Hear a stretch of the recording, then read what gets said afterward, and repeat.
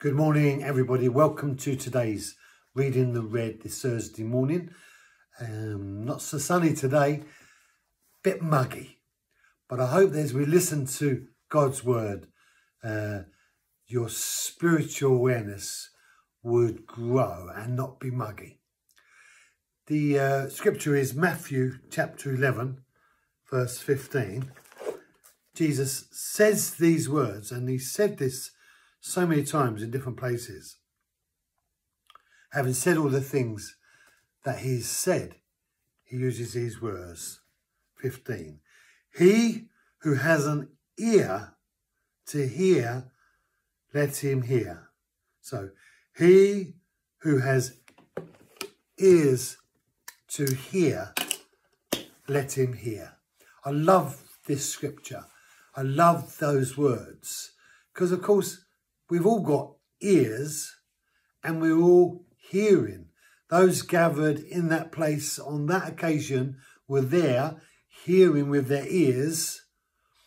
And there was a sense in which they were capturing the information from Jesus' lips. And they've already come to respect what Jesus had said.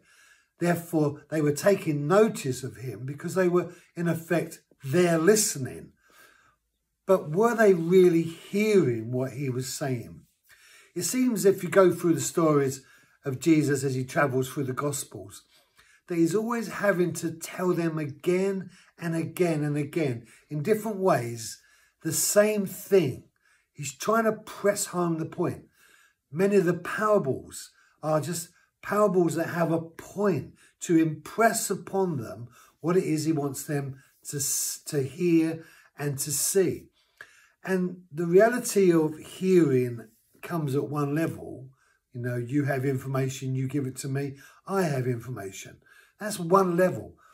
But Jesus isn't really talking about listening and hearing at that level. The level that Jesus is talking about hearing is listening and hearing in the spirit man, your spiritual being, being able to understand what God is saying to the people in their spirit. And I've said before that it's only when you know what you know, then you really know. And Jesus is wanting this group of people to gain an understanding in their inner man of the things that he's about to say and the things that he's been saying. And the things that he's been saying is that here is a new way. God is beginning again. There is a fresh day. The old has gone, the new has come. Jesus is wanting them to get that because he's wanting to prepare them and allow them access into the revelation of this new way. And without revelation, there is no insight. There is no true understanding. You hear, you know, but you don't really know. But what does God want us to know? Well, what God wants us to know is he's God.